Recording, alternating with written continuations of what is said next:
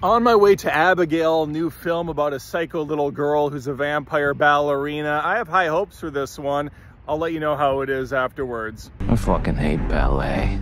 All right, here with my buddy Bless. We just saw Abigail. What'd you think? It was good.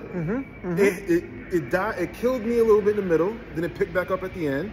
But it was good. Yeah, a lot of gore, a lot of violence, some good humor. It was some good humor to it. It was funny. It definitely had some things that annoyed me a little bit, but not enough to take me out of the film.